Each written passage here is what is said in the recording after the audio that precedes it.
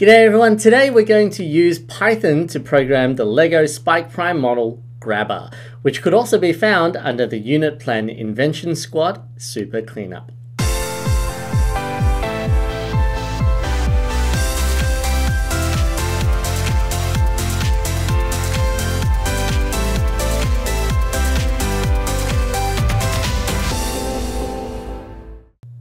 Learning Python is a fantastic way to get started with coding using a text-based programming language, and Python is one of the world's most popular and useful industry languages, so being able to code in Python will set you apart from your peers.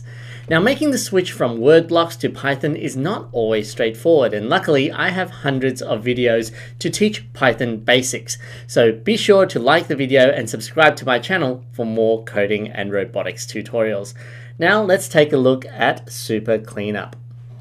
Here we have the Spike Prime software. So if you want to access Super Cleanup, just hit the Units button, then have a look at Invention Squad. Scroll all the way down to Super Cleanup and click Start. You can watch the video with your classroom, then hit Next to build the Grabber. Now, the Grabber has a single controller, but you can choose between Grabber 1 and Grabber 2. It's up to you which Grabber you use. They both work exactly the same. Grabber 1 is probably better for smaller and softer objects, whereas Grabber 2 is probably better for larger, hard objects. Alright, whichever Grabber you choose, you build your Grabber and then you hit the next button. And then hit the button again, then you connect your hub. Mine is green. I'm going to hit the Bluetooth button and connect. Okay, so now my Grabber is working. Let's have a look at the code. So here it says that when the force sensor at E is pressed, then the motor A will be set at negative 100% power, and it will start the motor. It will actually move the motor and not stop until the force sensor at E is released. Once it's released, then it will move the motor back in the opposite direction for half a second. Okay, so let's hit the play button and then you can see this in action.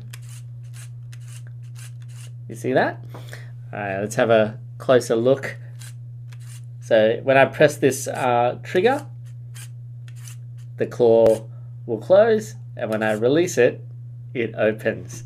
Okay, so that is the idea for the code. Very straightforward from a blocks perspective, but it will be a little bit trickier when we try to do this in Python. So let's go to the home button again, hit home, start a new project, click on Python, and we're going to call it Super Cleanup Python. Hit create.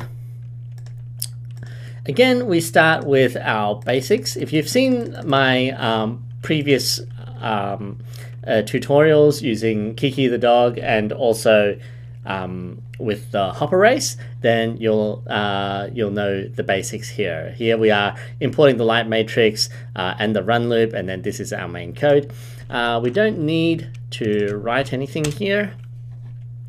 What we're going to do instead is we're going to look at our API modules, and then we're going to add two things: the force sensor and a motor. Okay, so here, motor, we're going to have to import motor. Okay, so notice that I'm using the knowledge base as a way to sense check exactly what I need to add for my project. So I don't have a motor here, so I need to import a motor. I'm not going to need the light matrix neither, but in a moment we will add something. Oh yeah, we don't need light matrix, but we need port, because we're going to import something into our ports. We also need a force sensor, so let's have a look at a force sensor. So it's just import force sensor. Force sensor. Okay. All right, so our force sensor is at port E and our motor is at port A. So how are we going to do this? We're going to make it so that we have a forever loop. we're going to have a forever loop where we check if we have pressed onto our force sensor or not. Okay, so to write a forever loop, we go while true. While true, we'll say if the force sensor is pressed.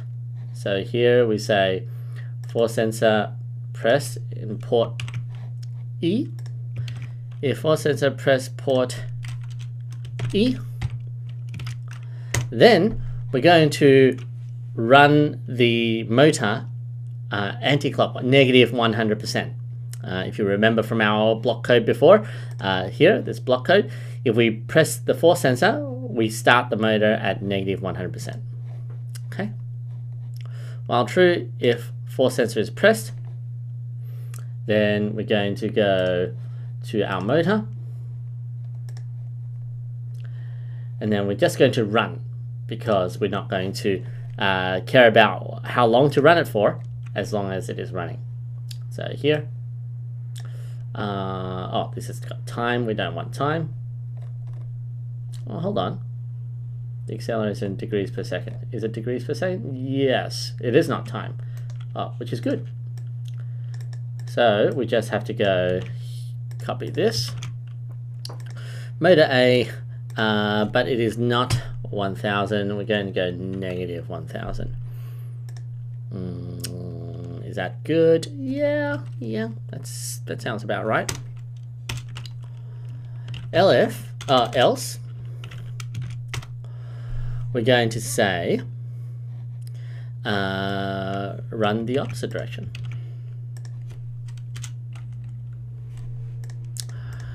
Let's see if this works. So if we are pressing the port E, the sensor at port E, then we'll rotate the motor one direction, else we rotate the other direction. Okay, and then of course we run the function. Hit the play button, and let's see if it works.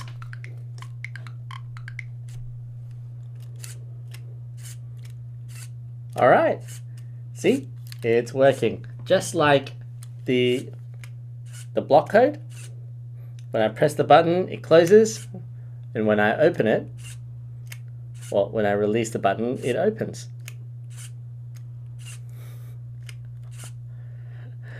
That's it. Nice and simple one today. Now, if you want to learn more about Python, perhaps you already know the basics and you want to become an expert to teach your students, then you should consider joining my channel membership. For the price of a couple of coffees each month, you can get access to hundreds of hours of Python, C++, Scratch, and Blockly coding lesson replays for advanced students. And by becoming a member, you also directly contribute to my channel so that I can keep making new coding content. Become a member today by hitting the join button below. That's it from me. I'll see you next time. Bye-bye.